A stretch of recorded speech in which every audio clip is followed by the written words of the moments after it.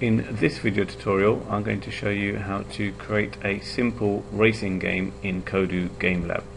So we start off by opening up Kodu and we click on New World. Okay, and a new world opens up and we want to get rid of the existing terrain. So a way in which we can do this is just right click, or what we could do is slightly make it bigger by clicking on the right arrows, and then right arrows again until we got this size, and then right click and the terrain's gone. Now we click on the terrain tool again, and then we want to maybe select the square tool, and then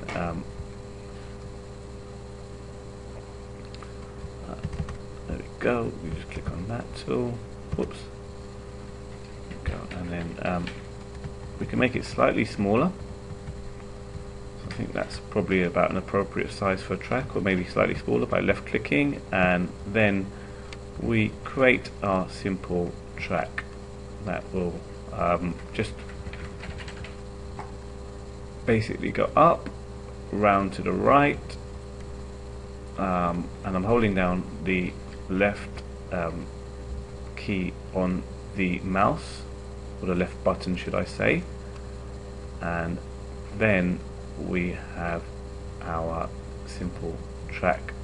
Now, not an exciting track, but fairly straightforward, and I'm sure that some of you can think of more imaginative tracks than this.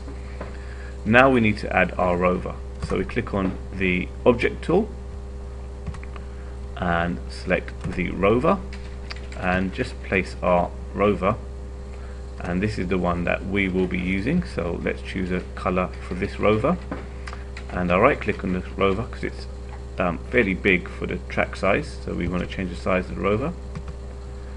Maybe about half the size might be good, and then we come out of here and we just want to basically program this rover to move around when we select keys, the arrow keys. So when we select maybe the arrow keys, then we want the rover to move. Very simple instruction.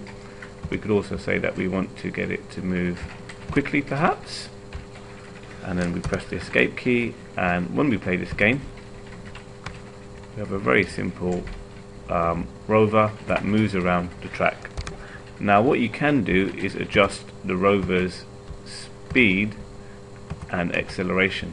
So you can do this if we right click on the rover and click on change settings, and we can change its speed, its turning speed, and its acceleration. There we go. Right, now we need another rover to race against. Before we do that, we want to add a path for this second rover to so that well, to move around the track. So I select the path tool, left click, let's get rid of that, so let's get rid of this, and get rid of this one, and let's start again. So we click on the path tool, again I left click on the rover to go to the end,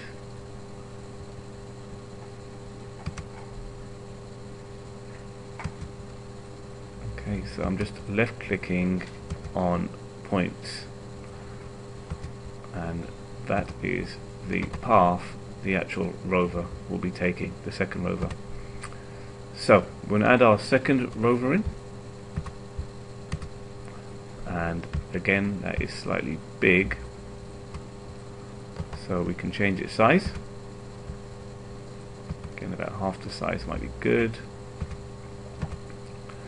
Come out of here, and we want to get, you can choose a different color for this rover, so let's just say it will be blue. Move it back a bit because we don't want it to cheat. Right click and we can change the settings of this as well. So we can change the speed, the turning speed, and the acceleration. There we go. Okay, so come out of here, and then we want to program this rover to follow the path. So we can leave when blank, and we just go straight to do, and we say move, and again click on the plus sign on the path, and we can say we want it to go quickly. And then we come out of here.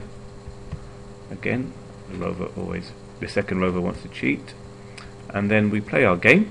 So we click on the play button. Whoops, he's gone ahead. Okay, this rover's stuck.